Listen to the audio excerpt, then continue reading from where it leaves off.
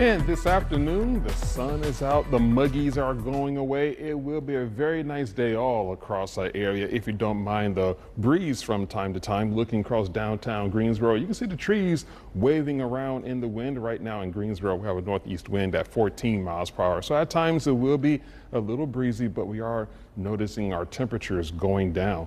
Right now we're 75 degrees here at home, 72 over there in Boone, and down east a little bit warmer with their temperatures in the low 80s. Not too long ago, they were already in the 90s at this point, so we are headed in the right direction. Later on this afternoon, going out for a walk, not a bad day to do it. Sunny to partly cloudy skies, 79 around 2 o'clock.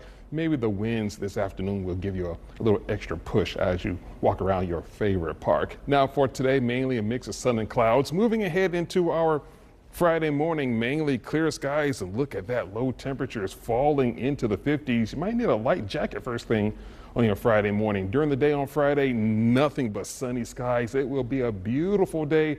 Friday afternoon, Friday evening at the high school football games. Again, you might need a light jacket with our numbers quickly dropping off into the 60s, then dropping into the 50s first thing on your Saturday morning with just a few high clouds rolling across our skies. Going down to the beach, make sure you pay attention to any of the beach flags that will be out warning folks, don't get in the water.